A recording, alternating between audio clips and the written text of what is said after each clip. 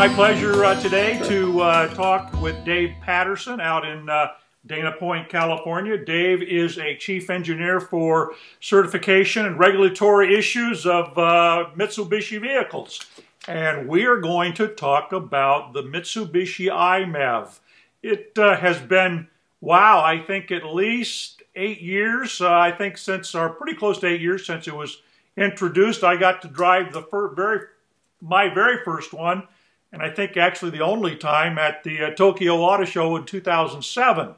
So there's a lot of ground that's been covered since then, and we'd like to sort of catch up to see where you guys are with the car. So Dave, welcome to EV World. Thanks, Bill. It's a pleasure to be here. You know, you got in 2007, that was one of our prototypes, and we've come a long way since then. Well, it was a fun drive even back then. So let's talk about, first of all, let's give us a little history on the i-MiEV. Obviously, it's been around for a while. I'm sure it was in development before that, and it was actually, if I remember correctly, it was you took essentially one of the microcars and that had a small gasoline engine in it and made it electric. So sort of set the groundwork for how we got from there to where we are now. Sure. The i-MiEV is based on our award-winning Mitsubishi i, and that was a revolutionary mini car at the time. What we did with that car is we moved the wheels out as far as you can. Cars are pretty Spartan vehicles, and we went upscale with this car. We added air conditioning, radios, and things that you didn't find in usual mini cars. And so we took that vehicle, and our guys saw it in the R&D shop, and they started kind of looking at it, and they thought, gee, you know what? Maybe we can do this. Okay. And it wasn't just that way, too. It was also with the technology. The important parts of the technology was the breakthroughs in battle and also motor design. That the electric motors, we got to a point of the weight versus power ratio. The electric motors started to really make sense for electric vehicles. That was 2006. So 2007, you saw one of the prototypes in the Tokyo Auto Show. 2008, we actually brought it to the New York Auto Show. 2009, we introduced the car in Japan. And soon afterwards, in 2010, we introduced the car in Europe.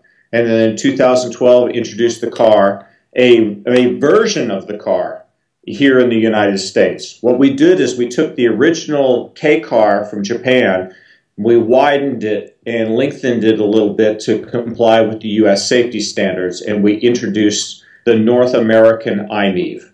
Okay, so now we've got, with production having begun in 2009, in fact, I remember getting an email from one of my readers over in Japan who was proud to say he was one of the first people to actually buy one. And of course, I haven't heard from him since, so you know, Lord only knows what's happened to him and that car. But it's interesting that you know, you guys were one of the first actually out there, because we didn't see the competing car in the form of the Leaf until a couple of years later.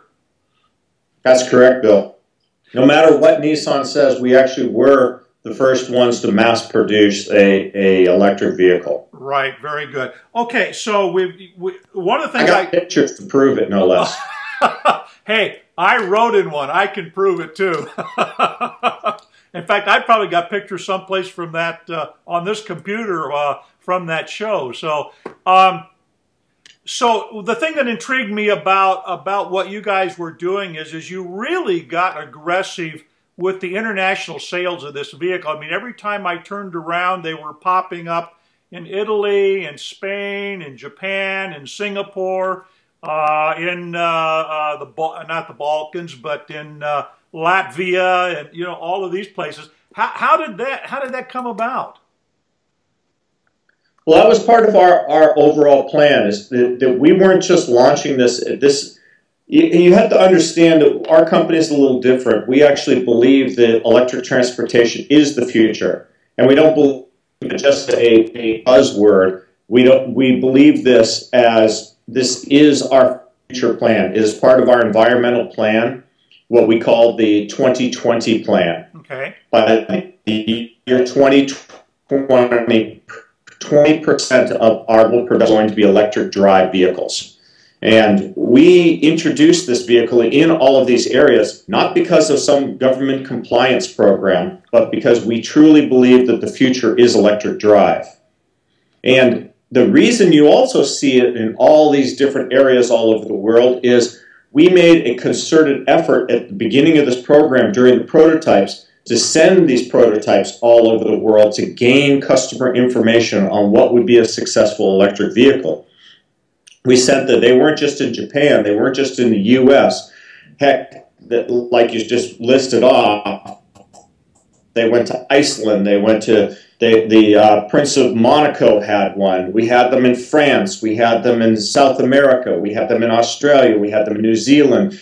You know, we blanketed the world with these vehicles because we wanted to get the customers' input into these vehicles to see maybe this is our first step, but then we want to see what's the step after this. And so what you saw is this is a global car now. Okay, so let's talk about, you brought up the thing with France. I noticed that you were doing, essentially what was happening is PSA Citroën was actually rebadging some of your vehicles, so you could buy an electric car from Citroën, you could buy an electric car from Peugeot, but they were essentially the cars that that you guys had introduced. Were you sending those vehicles to them for completed assembly? Were they doing any manufacture there? No, they were not doing manufacture there, Bill. Okay. We've had a long relationship with Peugeot Citroën. That we used to share a plant in the Netherlands. Okay. And we were building these on our own production line. Okay, and those were what, in Japan you were building them? Yes, in Japan. Okay, so you were basically building also then right-hand and left-hand drive vehicles, because the Peugeot ones would be left-hand drive. That's right. Yep. Yeah, this car, you know, we all call it the i-MiEV, but there's three versions. Right. There's the right-hand drive, there's Japanese spec, then there's the left-hand drive Euro spec, and then there's the left-hand drive North American spec. Okay. So how many vehicles have you built up to this point then, of all of those three different specifications? I don't have the current figures at my fingertips, but I know it's over 50,000 vehicles. Okay, so you built quite a few of them. All the variants. Okay, I lost that last bit.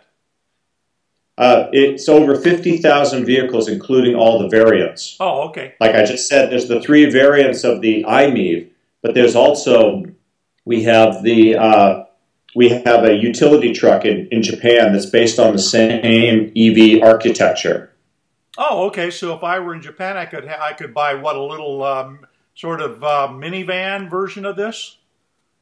Yes. Okay. And that's what plumbers and contractors use in Japan to get their work done. Oh, and so they have an EV version. Okay. How many of those have you built, do you think? That's all built into that 50,000. Oh, okay. All right, great. Well, you know, the other thing too is that coming to the United States, you had an interesting program that you were running, and if I remember correctly, picking up off of memory, you had some kind of a program going on in Indiana where you have your plant, and it was what, I think Normal, Indiana, I believe. Sort of tell us a little bit about that and what its status is. You're paying attention, but you just missed by one state, Illinois, Bill. Oh, Illinois. I'm sorry. Well, Illinois. I used to actually live near there, so I completely blew it. You're right.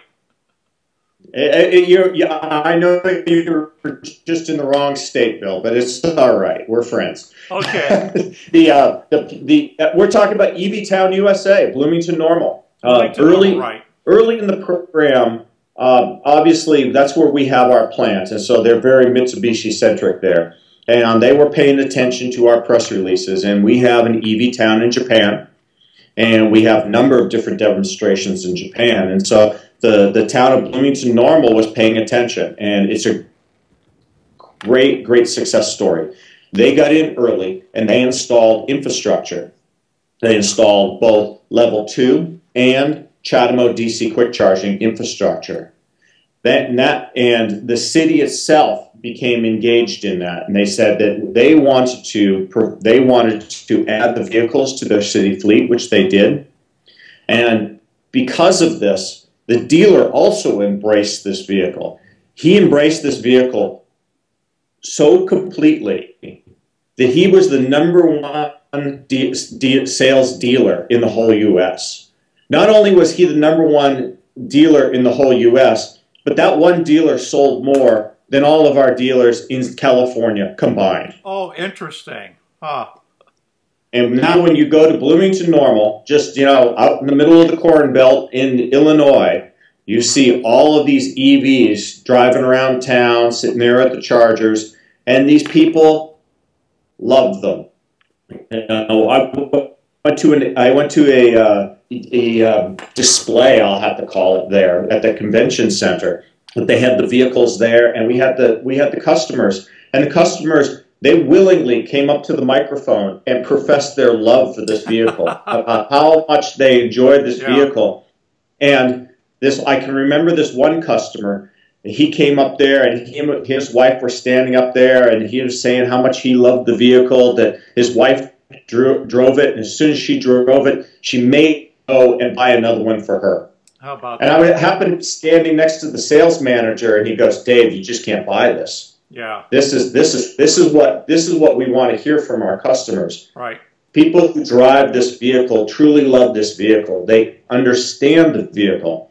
It was never intended to be, every gizmo and gadget in the world. It wasn't all things to all people. What it is good, affordable, advanced technology transportation. And that's what it gives our customers." Okay. So let's talk a little bit about that, because you had at least a 2-year head start over Nissan. You've had, these vehicles, like I said, just about anywhere on the planet, there's got to be at least one of those vehicles, in some city somewhere. So why is it? What's been, in a sense, what's been the hang up? Why aren't you at 200,000 like Nissan with the Leaf? What did you do right, and maybe what haven't you done right? Well, the real big difference there, Bill, is how big our company is. Our company is significantly smaller than Nissan. And I have to give Nissan a lot of props, too. Nissan and Carlos Ghosn, they also have embraced EV technology. Yep. And what they did is they threw a massive amount of money behind the Nissan Leaf. I mean, massive amount of money. Okay. And that's why you hear and see an ad for a Nissan Leaf on every billboard in Los Angeles when they launched the vehicles. They had them on the size of skyscrapers here. They are doing every single thing they can to launch the vehicle. If we had those same resources, we'd probably be in the same position sales-wise. With the amount of resources that we've expended, I think that proportionally we are more successful.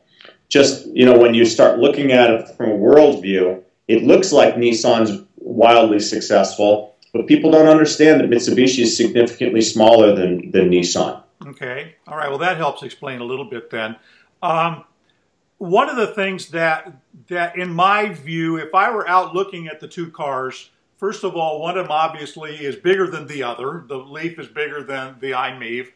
Also, there is a difference, and that's, I think, also reflected in the range difference, because the EPA range on them, in looking at the currently produced EVs that are out there, the i-MiEV has the shortest of the range. I think it's somewhere around 60, 65 miles per charge. The Nissan Leaf, 78 to 85 or something like that, depending on which version of the car you're talking about.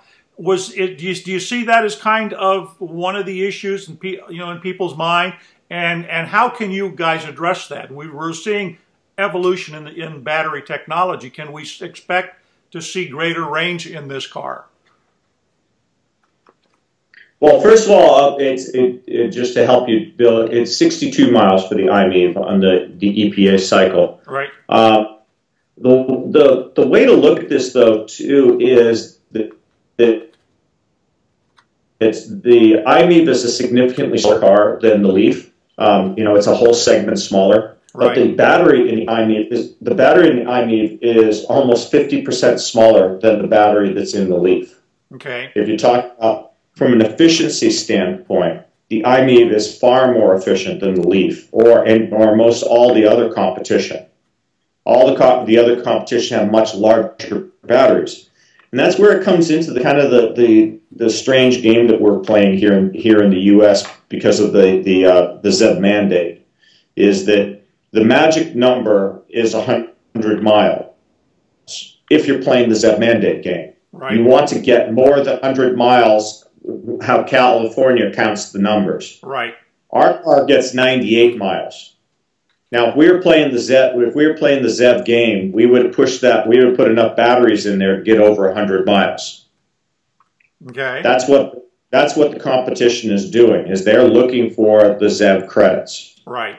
We're not looking for the ZEV credits. We're looking and learning how to build a sustainable electric vehicle. Not just this one, but that's why we call it a MiEV. It's Mitsubishi Innovative Electric Vehicles. This is our technology group. Okay. The i-MiEV is just our first electric vehicle that we're introducing. And that's what I think a lot of people are excited about is they saw the i-MiEV, they saw the promise of the i-MiEV, and now they're seeing some of that pay off with our Outlander PHEV. Right, which has surprisingly done very, very well in Europe. And I am sure that there are a lot of people here in the United States that would like to see that show up here as well someday. Well, thank you, Bill. We're looking forward to bringing it here to the U.S. Okay, and I assume there's some. Do you have any sense of when that might happen?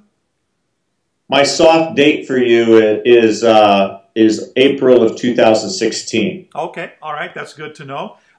One of the that's better than the dates that how confident I've been about prior dates. Let's put it that way. Okay, that's your squishy date. It's a little squishy, but it's much more. You're gonna see some announcements based on that date soon. Okay, all right, great. We've been doing a lot of design on this car. Again, it's one of those challenges for us because we are a smaller company. It's harder for us to commit the amount of resources that are necessary to develop a North American specific model.